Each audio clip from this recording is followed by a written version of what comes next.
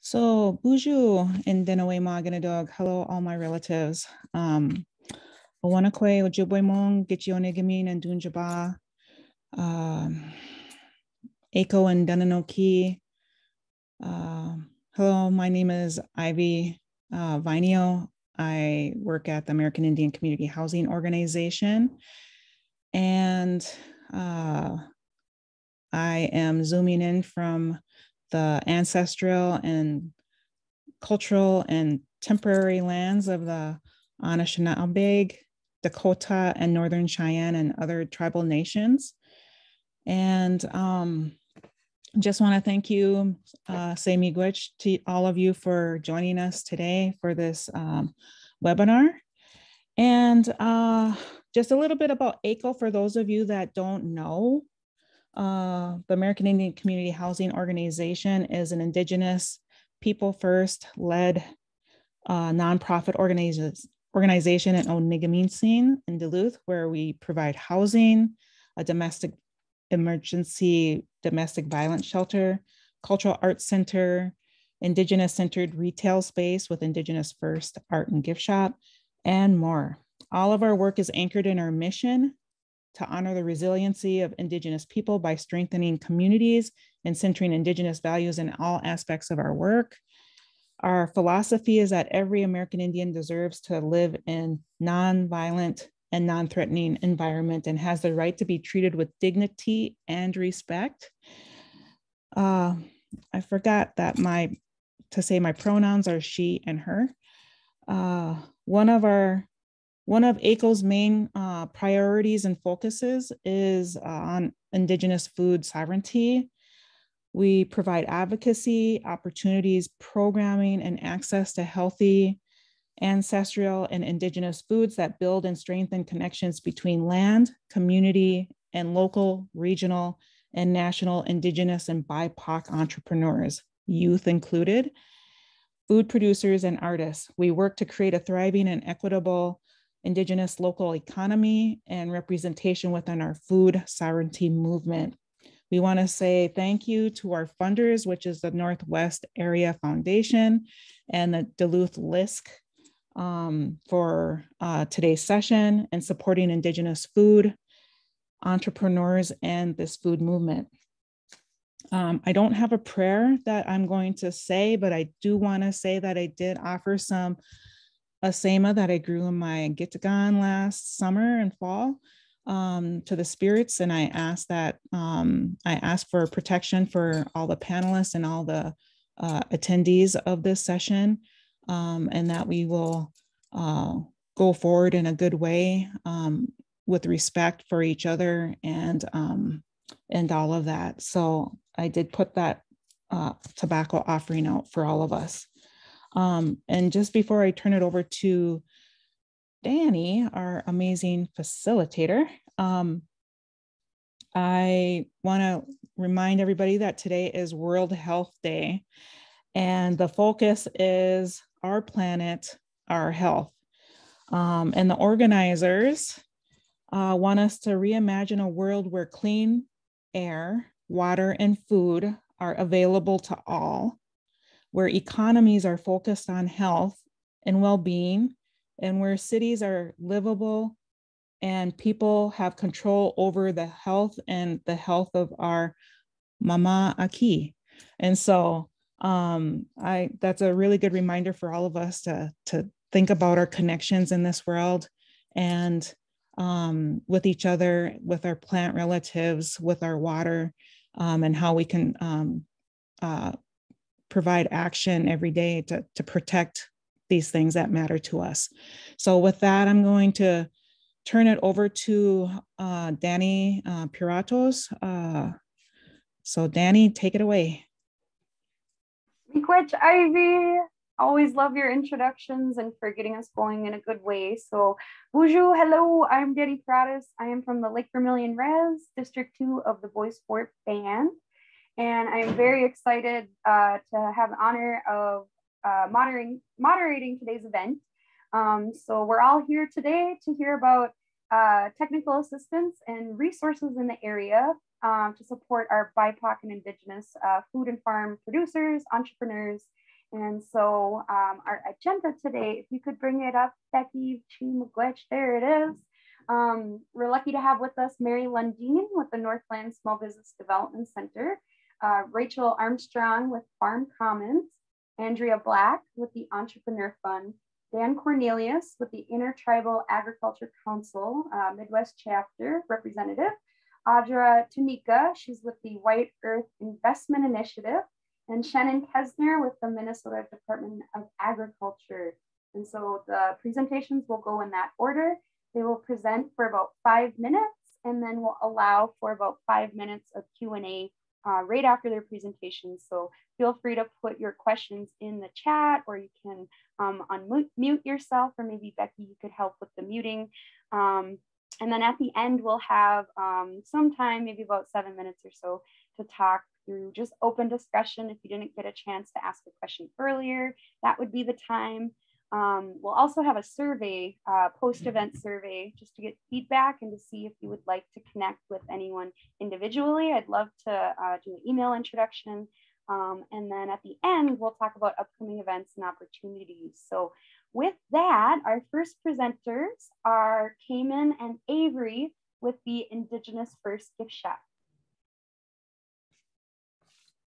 Wushu, thanks, Dani. Hi, everyone.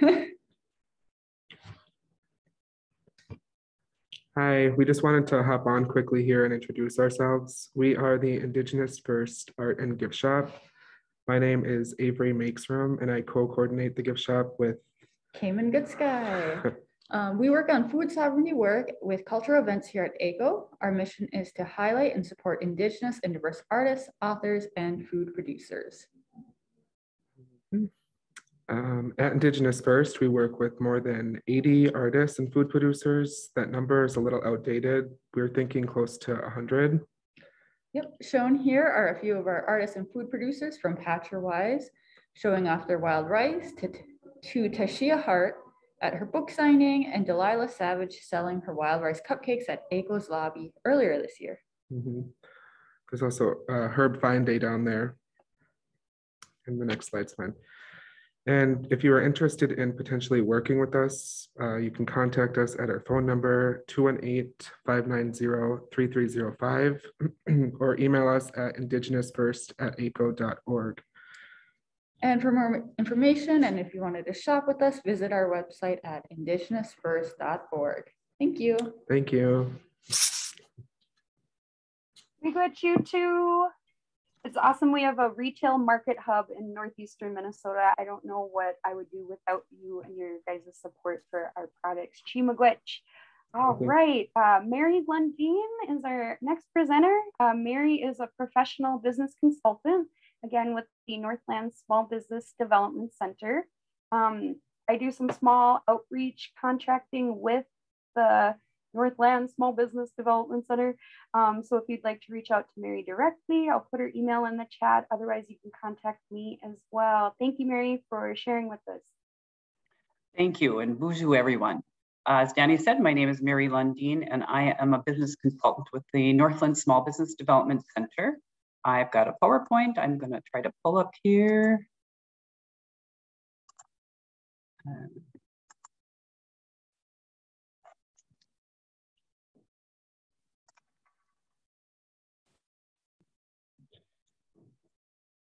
So we have a mission just like AICHO does. Ours is helping businesses start, grow, and succeed. And I do it from the Duluth office. This is our footprint. The Northland Small Business Development Center really covers northeastern Minnesota. And can everyone see the PowerPoint? Everyone seeing it? Okay. And you'll see the reservations that we cover. So anyone located in this footprint can have access to our services. We have about 7 different locations. We have office in, we're up in Grand Marais, International Falls, Grand Rapids, Duluth, Virginia, Hibbing, and I think that's it. And we mainly provide technical assistance. And I'm going to talk a little bit. So our services fall into 3 categories: that technical assistance that I mentioned, business consulting, we do workshops and seminars, and then we often just get clients access to different resources.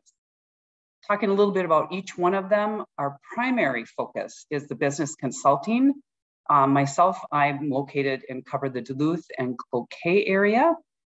What's important about this is that the consulting, which is working one-on-one with entrepreneurs, business owners, is confidential and at no cost. We are a nonprofit and funded primarily by the Small Business Administration, and I refer to that oftentimes as SBA, and then other local and regional economic development agencies like DEED, the City of Duluth, some local banks. But the services that we provide are listed here, and I'm not going to talk about all of them, but I'll talk a little bit about kind of starting a business, because some of you are entrepreneurs. So starting a business, we have a checklist of most of the common things that you need to do when you're going to start a business. And we go over that with clients and then help them and advise them as they navigate, because it can be overwhelming. And then it oftentimes includes writing a business plan, helping with projections, maybe working on a loan application. And then once you're open, maybe you need your website, or you need help with marketing and advertising, or you may even be looking to hire employees. And we have consultants who can help with that as well. As Dani said, we were very fortunate to bring her on as an independent consultant about a year ago, Dani, maybe. And so she does consulting and outreach for us in Northern Minnesota. And we are very happy to have her and very fortunate. The second thing we do is offer workshops and seminars. And like every other business, that has changed since 2020. We used to do a lot of these in person. We do starting a business at the Career Force Center. Now, most of it is done via Zoom. We've also pre-recorded some of our workshops, and they can be found on our website. And you're going to get a link for that at the end of the workshop, end of my presentation. But here's some of the topics. So we've had a lot of people had to deal with HR and with COVID. And so we have Ravina Claxton, who has done some workshops on that. But marketing, planning for year-end financing once your business is open. So those are some of the topics. And I'm sure we'll go back to face-to-face workshops in the future, but this has worked out well for us.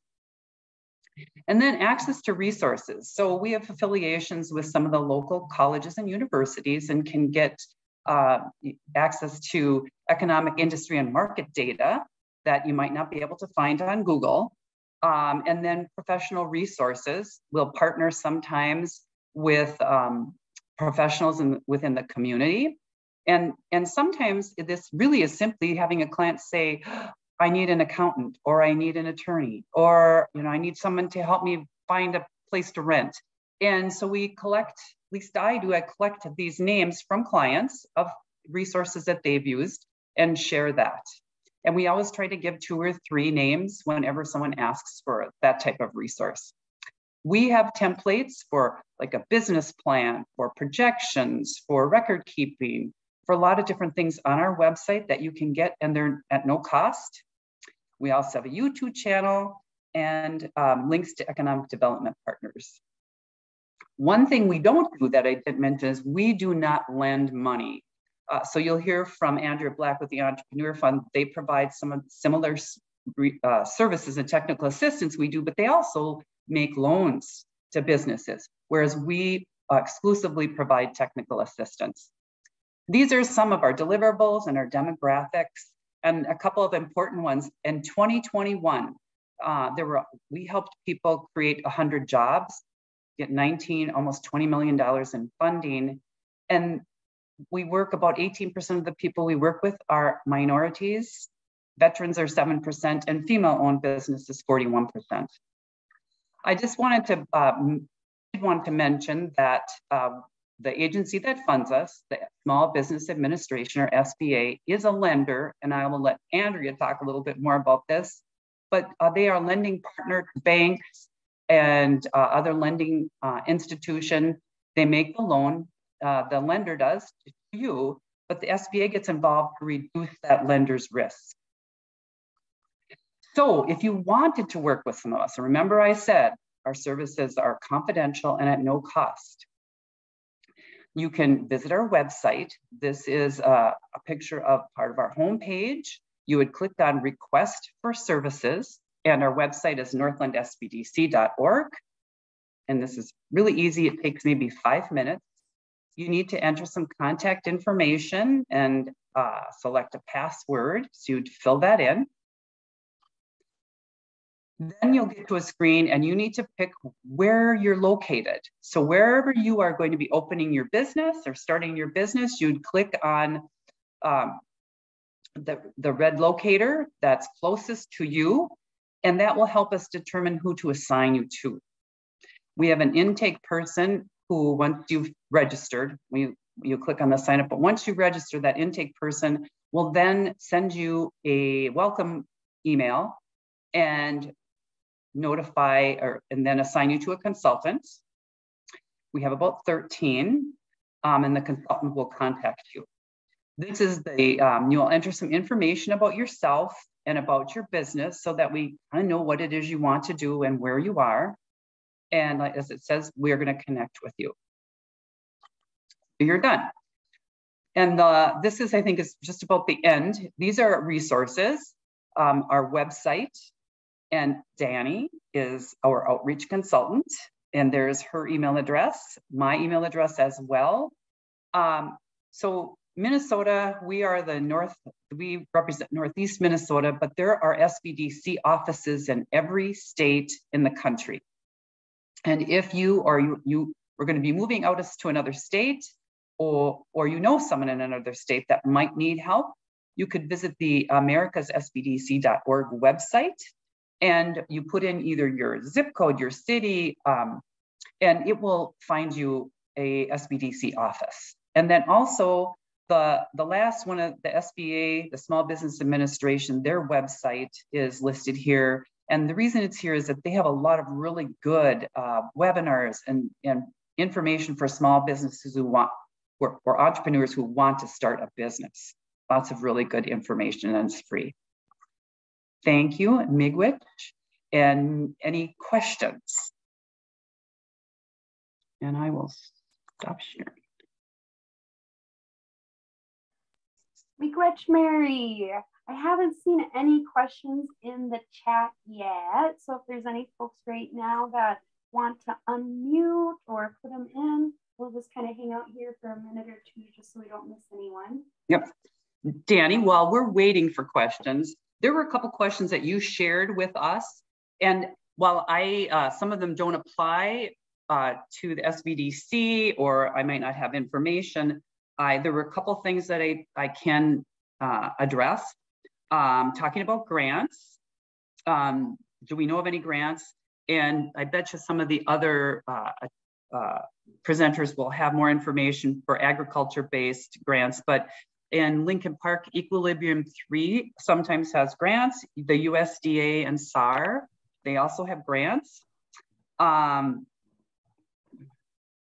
Developing markets.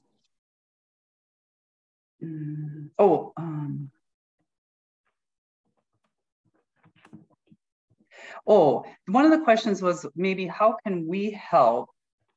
And we are and to increase and to be more effective in helping people in the BIPOC community. That is one of our objectives in 2022. We are always trying to do more, but we always can do more. And we welcome your information, your feedback, your recommendations. Dani, was there any other question that you want me to? I think what might help is kind of exploring, there's one on developing markets, and specifically for craft foods, but in general, Northland Small Business Development Center, in terms of developing a market or doing that kind of research you had touched on. Okay. So we have access to resources through the colleges and universities. So they're research libraries, and we can get data from a variety of different sources. And there are actually, the Northland Foundation has developed a resource that we can get to. So if you were let's say you wanted to go into a certain kind of a business, a value-added product, and and you said, well, I'm looking for the best place to start this business or locate my business. So we can get things like population, traffic counts, some of that kind of information. We use a service called ESRI, and some other that are BizMiner. We use just a variety of different resources that we can access. We used to have student researchers that would work for us, and unfortunately funding has kind of eliminated that. And some of the things, you know, when I was looking at that question, for CSAs, pop-ups are always good. Grocery stores, even now, you'll see some of the Super One stores carrying local, organic grown, organically sourced foods. The co-op is also another place where a lot of people can sell their goods. Miigwech Mary, we have Elizabeth with her hand raised, so we'll call you up for your question.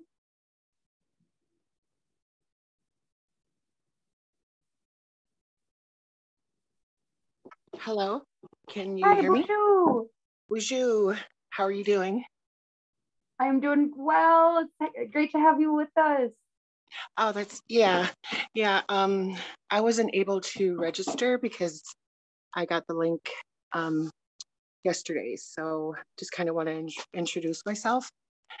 My name is Elizabeth Skinaway, and I'm from Big Sandy Lake in central Minnesota. And a couple years ago, I had started a wild rice camp with a friend of mine. And the purpose of it was to teach people in the area, non-native and native, about the importance of Monoman wild rice. Because I was aware, I became aware that a lot of people in the area did not know anything about wild rice, about the plant. And I realized that in order for, there's a proposed nickel mine coming up in Tamarack, and a lot of people aren't aware that that nickel mine will release a lot of sulfide, and it will kill the Monoman plant. And I've been harvesting for 42 years. This year will be 42 years.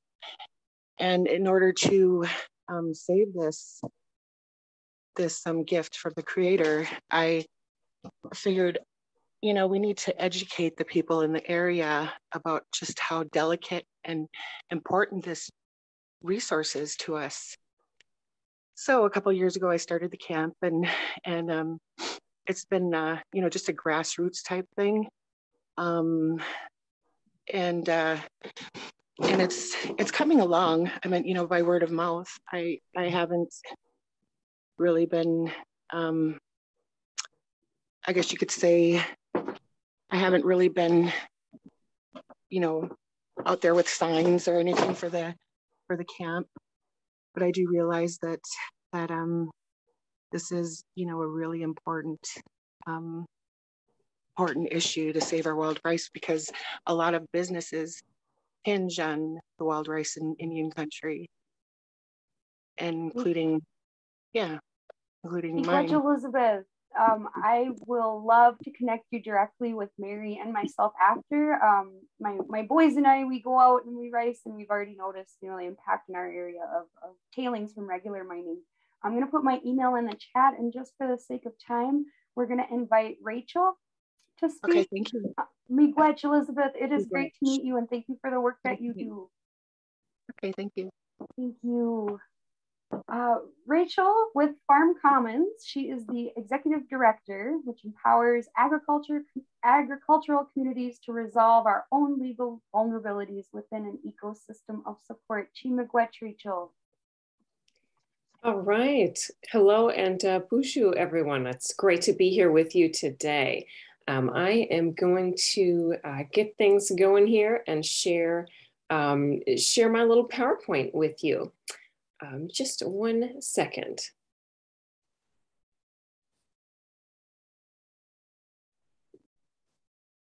And I'm just going to pipe in real quick. If we could save the question Q&A till the end after all the panelists have spoke, I think that will save us some time, you know, so. Miigwech. All right. Hopefully you're seeing my presentation right in front of you. I'm going to get right into it. Have you ever asked yourself, gosh, should I be creating an LLC or a corporation for what I'm doing? I mean, maybe it's a business, maybe it's just a hobby, but do you need one? And if so, which one?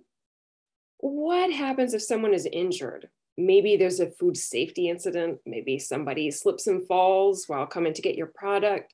Should you have insurance for that? Have you ever asked yourself, well, I need to hire somebody, but what rules and regulations apply? How do I navigate them? We know a lot of folks have interns. What about volunteers? Can we do that? Especially if they have that when they're just starting out with their business. Most folks start running a business out of their home, whether they are making food or growing products. Should we be worried about anything there? Maybe some zoning rules? Oh, the questions, they continue, right? What if you're leasing land from someone else? Well, should your lease be in writing? If so, what's it supposed to say? When folks start selling their products to others, maybe, you know, to Super One or something like that, well, should there be an agreement in place? What legal details might we be looking at this time? All right, so you deserve answers to these questions. And common business practice as well. I don't know, if you've got a question that relates to the law, maybe you should go to an attorney. Nothing wrong with that. And yes, attorneys can always be helpful, but we also know that that just isn't feasible for a lot of folks. Attorneys cost money. We don't know how to be effective. We don't really know what our question is or how to, find movement forward. The good news is that you don't have to start with an attorney. There is a tremendous amount that you can learn and do for yourself to control your risks and comply with obligations. And even if working with an attorney is right for you, when that becomes necessary, you deserve to be prepared to get the help that you need to be informed about the process and to really be in the driver's seat. And that's where Farm Commons comes in. So we empower small business communities to address their own legal vulnerabilities within an ecosystem of support. Our name is Farm Commons, and that reflects that our focus is on farmer ranch businesses and also food businesses. But at the same time, we really address the fundamentals of small business law. These issues are relatable to everybody. We started out in farming because, well, that's my background. What we do is we provide educational resources, guides online, workshops. They used to be in person, now they're online. Webinars, podcasts, we have a question and answer platform. We also believe deeply that the people affected by the problem are those who should be creating the solution. So we focus on leadership development. We know that although attorneys have a lot of value to provide, I'll get to my introduction, I am an attorney, we know that attorneys are not the most creative folks out there and probably don't truly understand what you're doing and the values that you bring to the table. So it's really important that we learn how to center your leadership and the values that you already have in what you're doing with your food or farm business. So leadership development is an important part of that. It's not just here's the facts, but it's how can you live out what is important to you through those facts. A little bit about me. I'm Rachel. I live in Duluth, Minnesota. I'm the executive director and the founder. I'm also an attorney. I do this work because I believe you deserve this information so that you can develop resilience that is consistent with your values. So that's where we come from. Grew up in Twig, Minnesota, went away to go to school, and you know how it is, came back, love it here. I want to encourage you to explore our resources. The number one thing I can offer is a workshop called Discovering Resilience. You can learn the 10 legal best practices of a resilient business. focused on farm and food businesses, but if that's not your jam, if you're more of a craft producer or something like that, still it's really, there's so much relevance in there. I would say a good 40, 60% still going to be great. You can read 100+ guides on farm business law and small business law overall. If reading is your thing, or you like to print off some PDFs, we can help you out there. If listening is more your style, we've got a podcast and a newsletter. And if you join and get access to our website, you can also ask us questions. We are happy to help you understand, well, where should I start? Which guide? Do you got an answer for me? We're there for you. We are a membership-driven organization. Membership makes it possible, and we have separate membership categories for if you're a food or farm producer or a service provider. We encourage you to take advantage of our BIPOC scholarship. I've got a link right there in my slide, and I'll put it in the chat box. Free access, you can get everything we've got, the Discovering Resilience workshop, all of our resources, ask us questions. We would love to have you. And again, your feedback is important to us. If you take advantage of the BIPOC scholarship, we may reach out with opportunities to let us know about your experience, your questions, and your thoughts. And we always provide compensation when we ask for your feedback. Now, a couple of things that we don't do, just to be sure that, you have an accurate idea of what we can do. If you've ever asked yourself, what permits and licenses do I need for my food and farm business? I'm going to send you right to Minnesota Department of Agriculture, if that's where you are at in Minnesota. They have a food licensing liaison that they can hook you up with, who is going to give you one-on-one support in terms of figuring out which permit and license you need. If you're in Wisconsin, with the Department of Agriculture, Trade and Consumer Protection has a local food marketing guide that is also an excellent place to start. Thoroughly goes through the food and farm related permits and licenses. So important compliments to us. I'll also say we don't provide referrals to attorneys. That's actually complicated for us for a number of different reasons, and we don't provide legal services ourselves. I want you to know you can trust us for objective, accurate educational information. We're not doing this so that you will choose to hire us as your attorneys.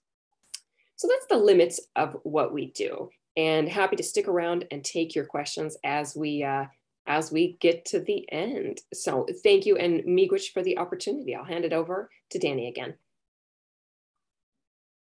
Fabulous, Miigwech, Rachel. So it was really easy. I signed up for the BIPOC membership and signed up for the Discovering Resiliency workshop. And I got a workbook in the mail within like a week or so. So thank you for your quick action there. We appreciate it very much. Our next presenter, and we are holding questions now until the end. So Andrea Black with the Entrepreneur Fund. Andrea is the Director of Business Services, which also recently launched a diversity platform. And so we're happy to have you with us to talk about what eFund has to offer. Hello, I'm going to just give me a minute to share my screen. I'll go through my PowerPoint. I did want to say that all of the photos, we are big on photos, and all of them have been approved by people that we work with. So you might recognize them, as I believe one of the business owners is represented in our group. So the Entrepreneur Fund, we are a nonprofit as well. We're a CDFI, which is a Community Development Investment. I missed one. Community Development Financial Institution. Thank you. So we do advising and loans to entrepreneurs to start, grow, build their businesses. We work in 17 counties across Minnesota, one in Wisconsin. Here's a little picture of where we're located. Where the stars are where our staff is. So you might be near one of our staff members, and they'll be easy to reach you from there.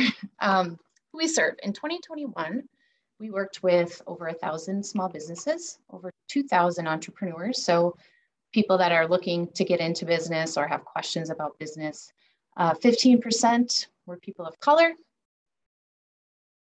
I can't see my screen very well here, so bear with me. I'm gonna move you. There you go. 23% of businesses were startups, 64% were women, 59% are growth orientated. We tend to look at businesses based on what their level of success is and what they're interested in success. And we look at businesses that way. So if they're growth orientated, they're going towards a goal, whatever that goal is to them, they go in this category. And 68% of the businesses, I have on the screen, are in rural communities.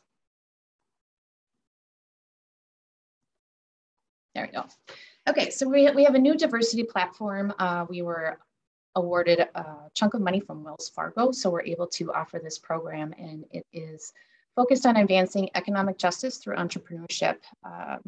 With entrepreneurs that go through this program will have an opportunity for 0% interest loans.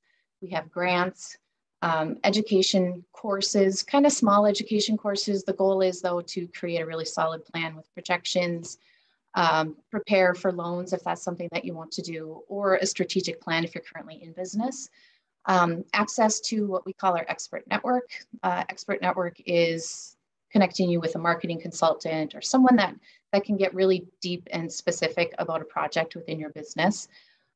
We also have a QuickBooks consultant on staff, and she can help implement QuickBooks in your business if that's something that you're interested in.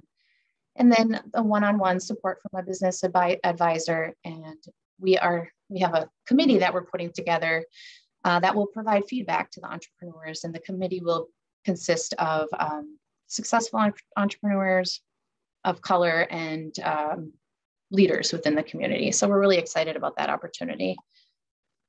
The Entrepreneur Fund looks at, and this is very common for CDFIs, we aren't just here to lend money. There's the technical assistance, the business advising piece that is surrounding all of our clients that get loans with us. Oftentimes clients come to us and receive a loan to get started, and then they come back when they have a project of expansion or something else that they need help with. So I believe we average about 3 to 4 loans per client in the end as they progress throughout their business. Business advising, we do some work similar to the SBDC. A lot of our work is kind of surrounded by loans, and so preparing for loans, all these pieces, you want to have those down before you get money from us. And if someone were to work with Mary or anyone at the SBDC and come to us for lending, we absolutely love that. So we like to work with our the other providers in our area as well. I'm going to talk a little bit about our financing options. We are very flexible. Sometimes clients, they get a loan and maybe they're struggling, and we work with them to figure that out, or we find loan programs that are the best fit.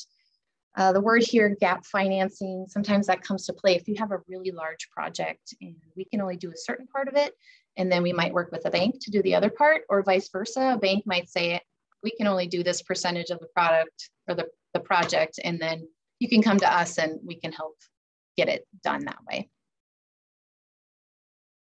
We do have a healthy food funding program. It's specific for businesses that are either providing food, selling food, growing food. You can see that these are some of the things that the loan would be used for. Equipment, investing in technology, expanding businesses, inventory, staff, updating the interior, or purchasing a store. So I don't have all the specific details about this program here, but we can definitely talk about that offline as well. Microloan program, this is one I said you might be familiar with the business on here. Our microloan program is an SBA program, and Mary alluded to SBA, the Small Business Association. I might be saying that wrong. And we can loan up to $50,000 in this program. The SBA backs the program. So we have a little bit of an opportunity to lend to riskier businesses. And that's why we're able to work with nearly everyone that comes through our door in some way, shape, or form. Yeah, so that's mostly us. I think the most important thing about the Entrepreneur Fund or the SBDC or those of us that are here to help businesses is really it's about figuring out what success means to you and building plans around that. So yeah, feel free to reach out to me directly if you want. Our website is here. There's lots and lots of information on our website as well. So, thank you very much. Miigwech, Andrea. I will say one thing I've liked about the Northland Small Business Development Center and eFund is I've been able to test my businessy jargon on folks, our advisors, to feel more comfortable in like the businessy settings. Great people to work with at all of these organizations. So thank you for your grace and leadership. And up next, we have Dan Cornelius. He is a technical assistance provider for the Midwest with the Intertribal Agriculture Council. Take it away, Dan. Thank you. So today I want to talk about,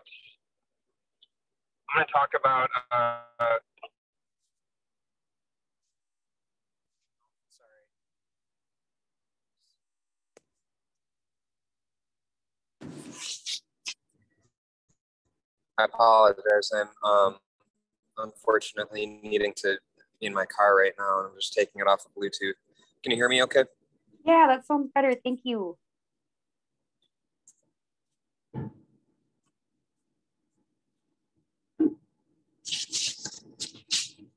We might have lost you again. I'm not sure if it's my internet also. Okay, sorry. My audio. I think it's working now. You can hear me okay? There we go. Yep, that's perfect. Great. Well, I want to talk about a couple of exciting pilot food distribution efforts that we've been working on. If folks have been on the Minnesota Department of Agriculture monthly calls, I've shared some of this on there already, but I think it's really important to look at when we talk about supporting entrepreneurs, when we talk about really having more support to feed our communities. What does that mean? What does it mean for tribes to be able to have more control over our food systems? And what does it mean to really strengthen and build the intertribal food system? That's a bit of what I want to share on a couple of pilot projects that we've been working on over the past year and a major funding opportunity that's open right now. So just going back, thinking about where were we 2 years ago? And 2 years ago with store shelves being empty, people really thinking about food security and being able to just have access to food, and what happens if you go to a store and you can't go buy groceries.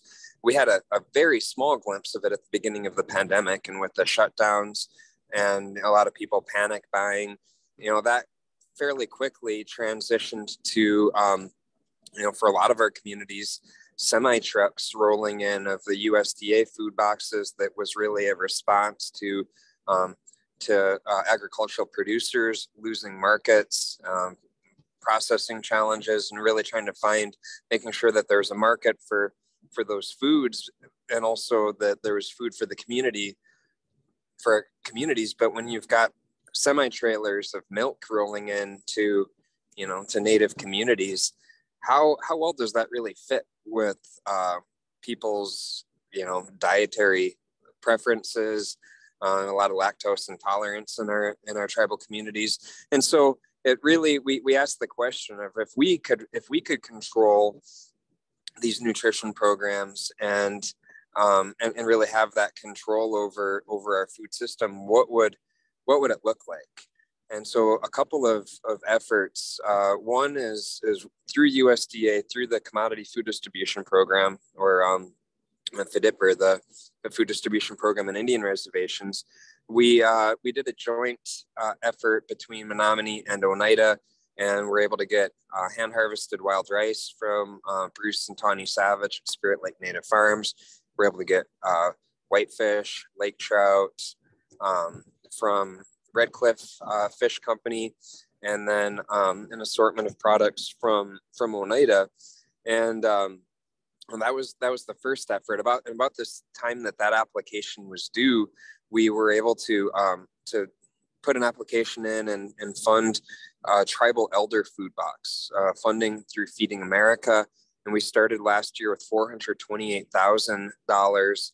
We put out almost 11,000 food boxes, and really had the freedom and the flexibility to buy, our only limitation was that it needed to be perishable items. But we were able to put out almost 11,000 boxes to tribal elders, starting with Oneida, Menominee, and Redcliffe, and then we expanded out to several additional communities. This year, that project has expanded to 1.3 million in funding, and it's really our main challenge now is being able to find enough tribal producers, because we haven't had enough tribal producers. We've worked then with other small producers, a lot of mung growers in the Eau Claire area, but really building out that network to launch a regional intertribal cooperative is the ultimate end goal. And the huge funding opportunity that's open right now. Now, this is limited to governments. So I know we've got Shannon from Minnesota Ag Department, I believe, is looking at an application for something called the Local Food Purchase Assistance Cooperative Agreement. USDA is putting $410 million out. And so it's open to state and tribal governments. While individuals aren't going to be able to apply directly, if we can get enough of our tribal governments applying or working with, with the state governments, it's a great opportunity if the program is intended to purchase from socially disadvantaged producers and then distribute the food in historically underserved communities. I know that Minnesota, the estimated allocation is 4.6 million. And 40% of that is targeted toward tribes.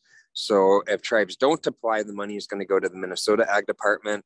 And I know we're working in Wisconsin to make sure that if tribes don't apply, that the Wisconsin Ag Department still is going to put that money toward serving tribal communities. We're also working on a concept right now for an intertribal consortium for maybe some tribes who are interested but don't feel they can take on the whole effort, to allow an opportunity to participate in a more coordinated campaign and effort. And I'm trying to really get as much product from our tribal producers as possible. If people are interested in participating immediately in the tribal elder food box, we are still working to recruit producers for this year. So that's just an update on a couple of these innovative food distribution pilots. If people have questions on other USDA programs, I'm glad to provide additional assistance. Woohoo! That is a lot of inspiring work and coordination, Miigwech Dan. In the chat, I put in some video links that showcase your work that I found on the Grandma Google. But just to echo again that Dan is looking for producers to supply the elder food boxes and partners for the USDA Local Food Purchase Assistance Cooperative Agreement Program. I just want to inspire folks also to reach out to their tribal governments to let them know that's available. And at Bois Forte, we've done an MOU with our tribal government on food sovereignty. So we might circle back around with that at Bois Forte. But at any point, yeah, definitely appreciate all of these opportunities. And whether through me or through the chat, I'll put Dan's email in there. We'll connect everybody in this big realm that's all this opportunity. All right, I'm gonna put Dan's email in. One quick additional note. So I've got a part-time position at the University of Wisconsin Law School, and one of the efforts that we're working on is we have right now a draft model code for co-op incorporation that you can incorporate if we get enough tribes to adopt it. We want the ability to be able to incorporate directly under tribal law versus being forced to go to a state. And I think it comes back also to the food safety is, I know a lot, sometimes our tribal governments, there can be issues of supporting individual businesses, but at least trying to build that capacity to have our tribes being able to provide that support to our tribal businesses is one other side note that I wanted to mention, and we're actively working to get that code ready for a couple of tribes to adopt. Even better, yes, that legal infrastructure. Miigwech Dan for all that you do and for sharing with us today. We are gonna move on with our next presenter just to stay close to our time here.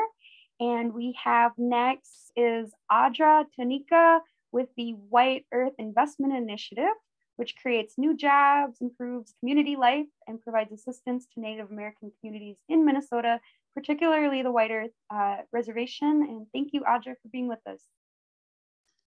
Good afternoon, Bonjour. My name is Audra Tanika. I am the Vice President of Lending for White Earth Investment Initiative. And White Earth Investment Initiative is a nonprofit loan fund. And so the types of products we are currently offering are consumer loans, and then business loans of all sizes, shapes, and forms. Right now, I will be highlighting the business loan aspect that we provide. So we do all types of loans that range from a couple $100 up to a couple of million. And right now, our target market is pretty much anybody that is within Minnesota and self-identify as Native owned or operated or controlled, anything like that. We do a wide variety of businesses. From time to time, we did provide loans that deal with livestock and agricultural. And I've seen that trend starting to grow significantly in the past couple of years. But also if there's businesses located in Superior or Wisconsin or North Dakota, South Dakota, we kind of grow with our borrowers. Our borrowers really come through the door and say, hey, this is what I'm looking for. This is what I need. Is there an opportunity to get financing through you guys? And so that's how we kind of been expanding, is through various borrowers walking through the door and then helping them grow, which helps us grow also. Right now, we don't really do a whole lot of technical assistance. We leave that to other providers like the SBDC, Small Business Development Centers. In the future, we're hoping to connect prospective borrowers and current borrowers with one-on-one consultants. So if they need a lawyer or if they need tax advice, they can go to the lawyer or tax preparer or of their choice. We don't choose for them or anything like that. We just basically want to help them answer their questions and get everything down and rolling. But I will keep it short for time's sake. I will definitely hang around if you guys have any additional questions. Email is always good to reach me. You can check out our website and a phone call. Audra, I have a quick question. This is Ivy. So can you clarify again who is eligible? Do you have to be a White Earth member? You do not, no. You just have to, like I said, any Native owned, operated, controlled entity, business, startup, something like that within Minnesota. But yeah, we're not going to say no if they're from Wisconsin or North Dakota or South Dakota. Most recently, I've been getting a lot of calls from White Earth members out in the Seattle area. And while we don't necessarily provide services that far, it's actually worth a visit to just to see, why, what's going on, what are you guys up to? Maybe we can, provide financing out here and just try to work that out. So yeah, we just kind of more or less grow with whoever's walking through the door. Miigwech, Audra, just like a good auntie. I always feel like programs that will just let you write in and talk through different, needs or where you're at is incredible help just in and of itself. Miigwech. All right, we are going to segue now to Shannon Kesner with the Minnesota Department of Agriculture. She is our tribal liaison. Miigwech, Shannon, for being with us. Yeah, thank you. And I'm getting an alert that my band was low. I might have to turn video at some point. No and problem. actually, I'm going to proactively do that. Okay. So for those of you that don't know me, I'm Shannon Kesner. I'm a Fond du Lac band member, grew up there my entire life, and just recently in 2020 took on the role as travel liaison with the Minnesota Department of Agriculture. And I'm here to myself as a contact for one.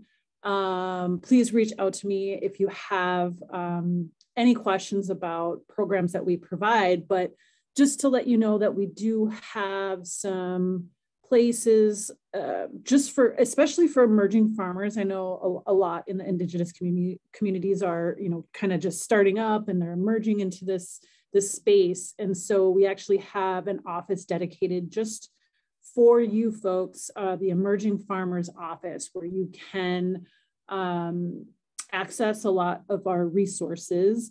One of those things that I think is really helpful for those that maybe haven't jumped in quite yet or are at the beginning stages of producing is our starting a food business roadmap, which is really helpful. It gives you, it's like a step-by-step instruction and how to get your idea off the ground and running, and that includes things like licensing, grants, whatever is needed for you all to get your products out there.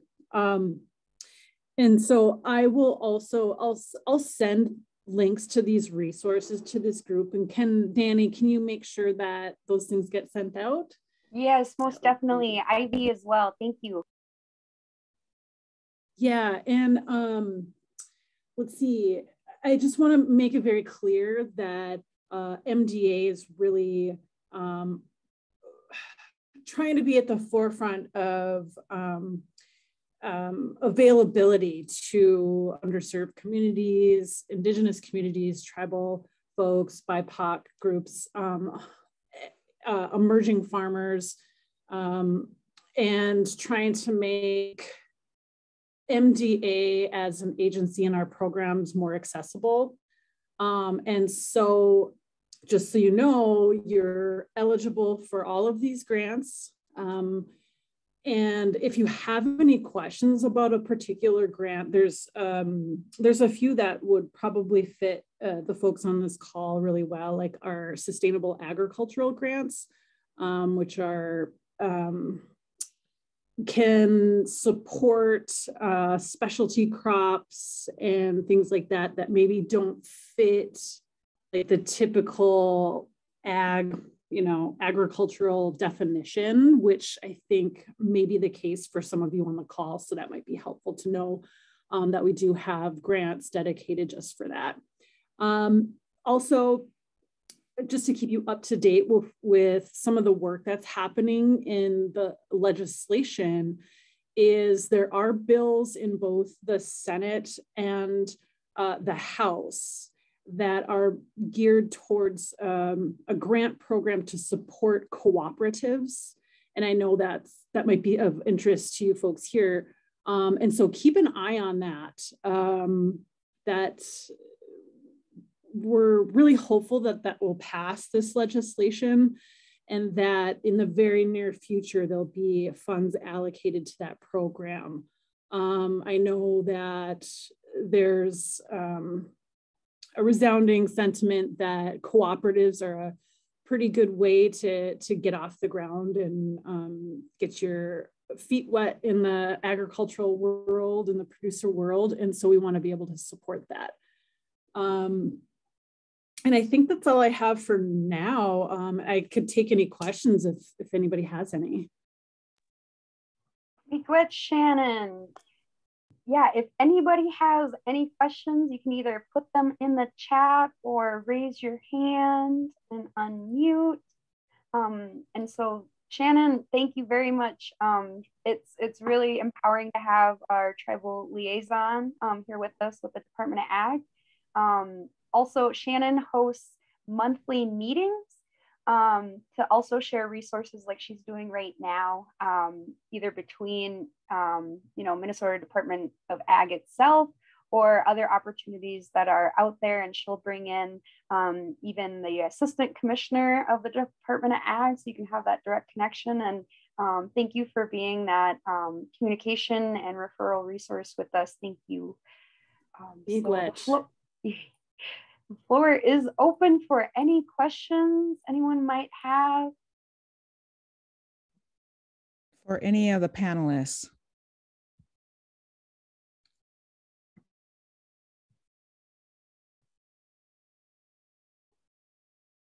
I'm just going to draw folks' attention to the chat. When a little farther up, Shannon was talking about the emerging farmers group. It looks like from Brian Bloom, he had mentioned there is a state effort that's also working with the local food purchase assistance program that's being led by the emerging farmers group.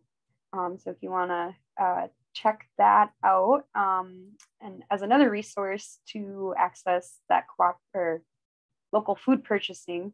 But otherwise, if your tribal government is open to communication and collaboration, I would highly recommend touching base with them and seeing if you could maybe co-sponsor an application.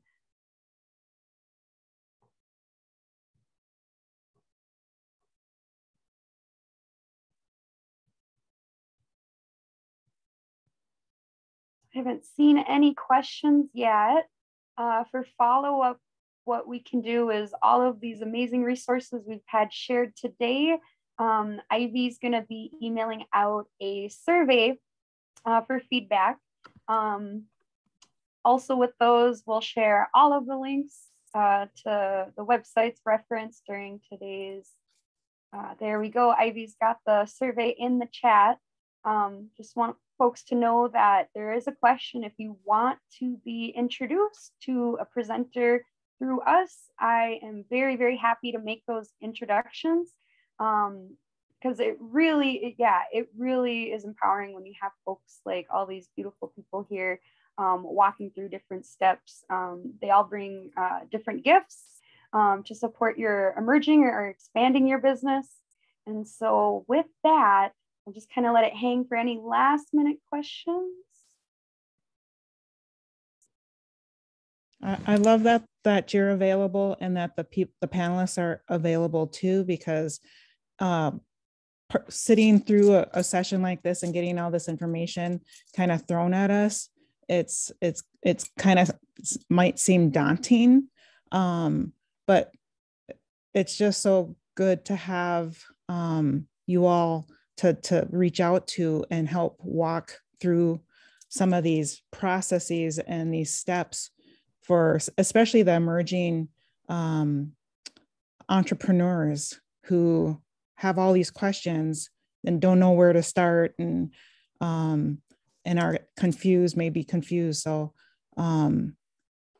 so it's really good that they can reach out to you, Dani, and then all the other panelists as well.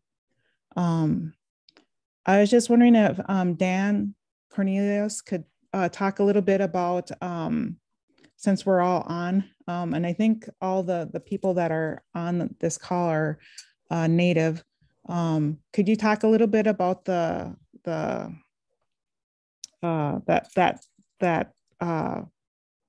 what is that you give to producers, Native producers? Trademark? The trademark, yes. Yeah, Intertribal Ag Council has a made and produced by American Indians trademark. It's like a USDA organic, certification, except for Native businesses, and it's a free program. There's little stickers that you can put on packaging, or you can get a digital version that you can incorporate, it right onto, if you're doing printed labels or packaging, you can put that logo on. And then there's also a directory. If you go to indianagfoods.org, that's the website for the American Indian Foods Program, and applications on there. Basically just need to be a tribal member or tribally owned business. Miigwech.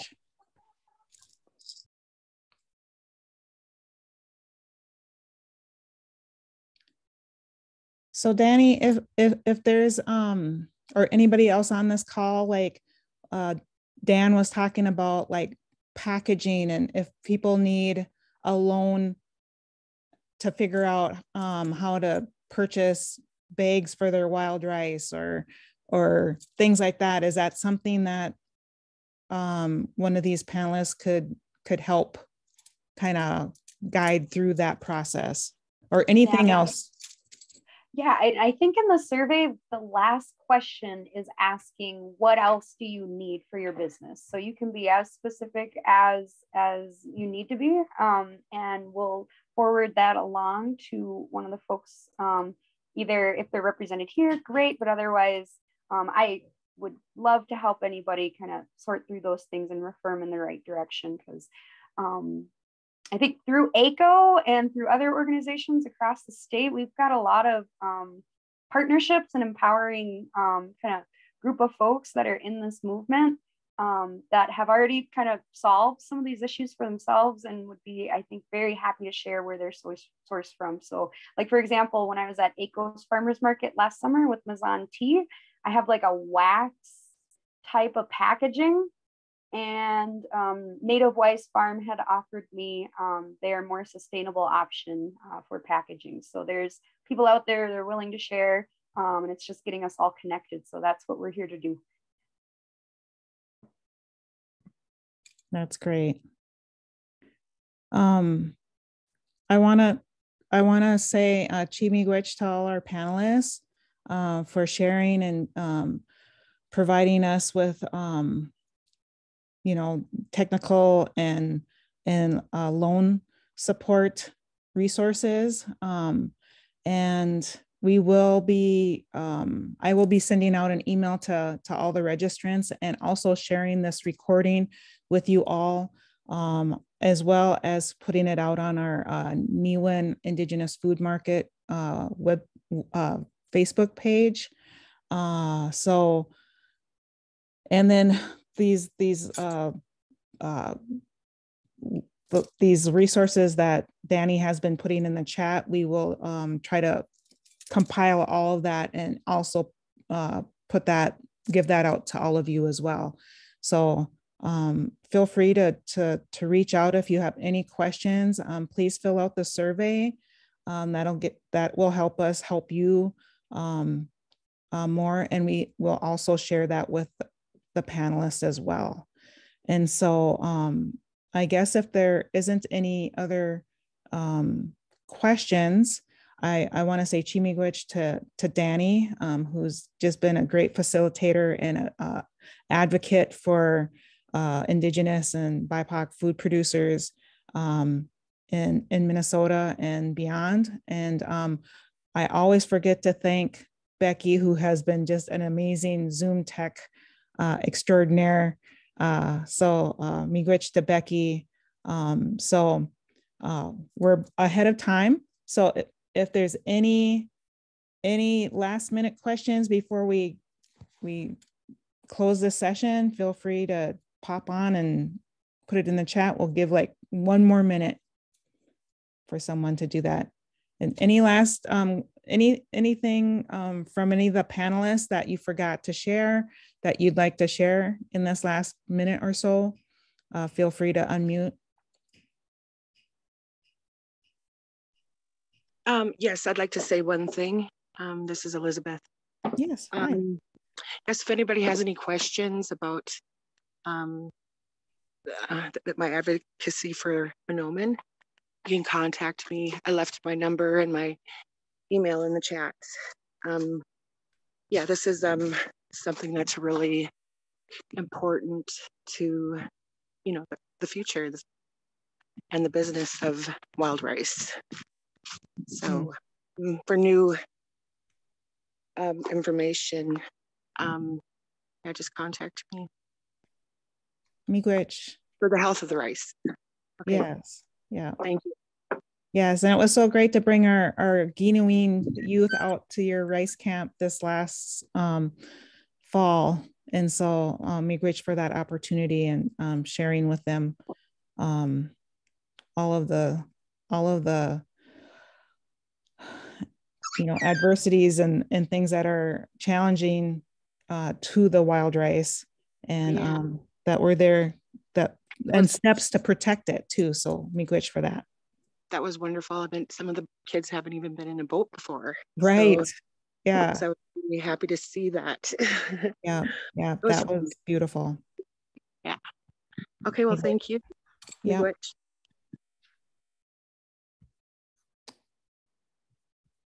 All right.